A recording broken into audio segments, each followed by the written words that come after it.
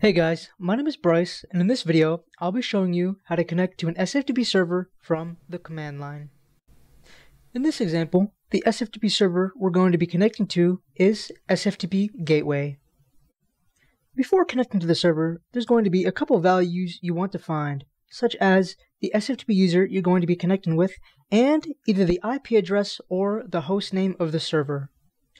Once you have the proper values, we can run the command to connect to the server. This command would be SFTP, the name of your SFTP user, at either the IP address or host name of your server. Once everything looks good, you can now run the command to connect to the server. Since my user is configured with a password, I'll be prompted for this. However, some users may be configured with an SSH key instead of a password. Now that I've typed in my password, I'm now connected to the SFTP server. Here, you have a couple options of what to do next. To list all the files in the directory, you can do ls-al. And then, to list all the files in your local directory, you can do lls.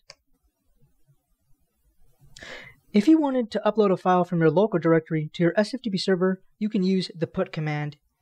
In this example, we will upload the test file to our SFTP server. And as you can see, it has now completed.